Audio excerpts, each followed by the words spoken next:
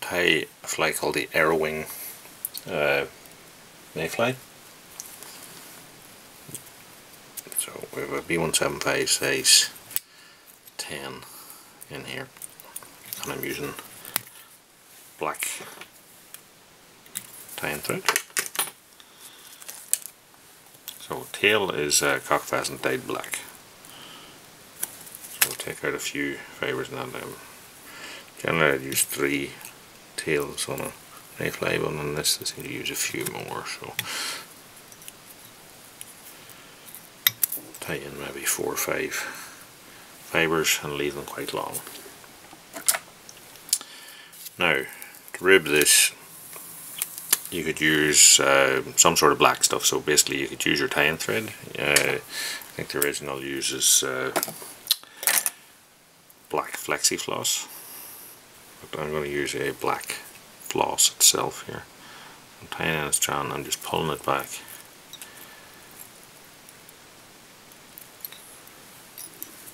And then come back to the rear of my fly. So, wax the thread. And the body of this fly is snowshoe rabbit.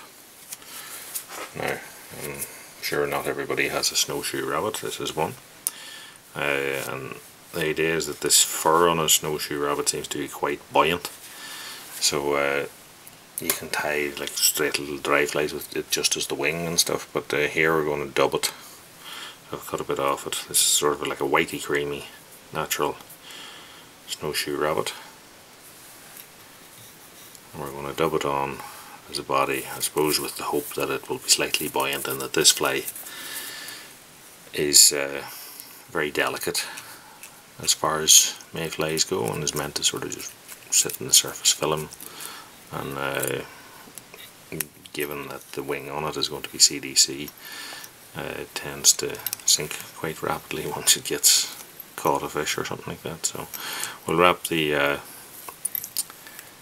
black floss in the opposite direction, and that's so as it doesn't sink into the dubbing and get lost, so it still gives us our good demarcation. So the wing gives the fly the name, the Aerowing.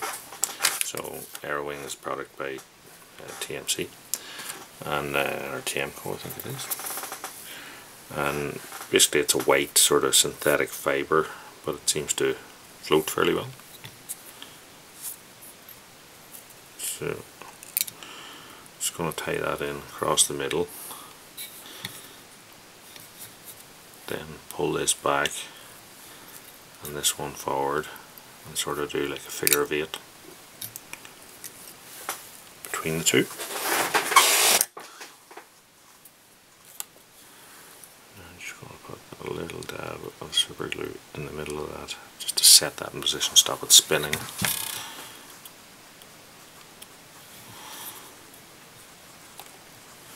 And this fly has 2 hackles, and these are very awkward hackles to work with. So we have a white CDC,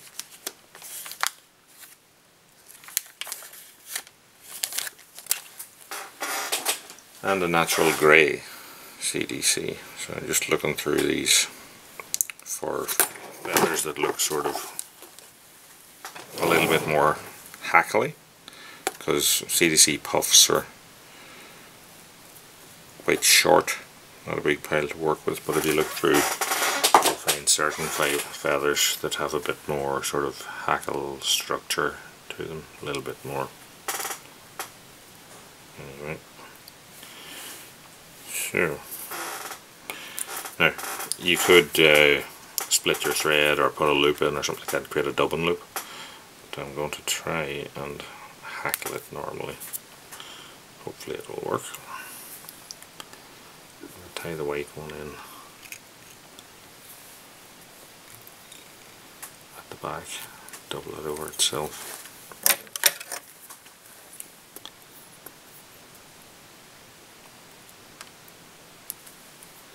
And I'll try and slip all the fibres to one side.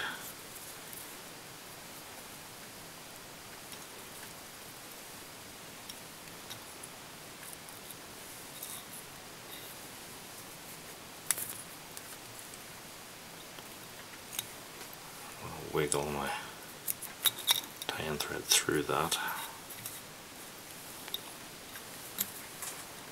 Tie this off in front. Now you could try wrapping the two together, but they're so clingy and so awkward to work with that you'll probably end up just tying everything down.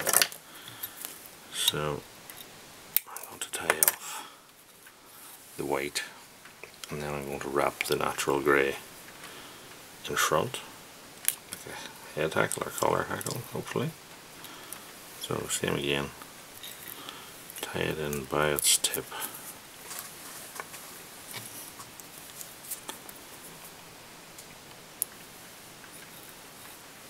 And try and stroke the fibres to one side and get on a wrap or two of that in front.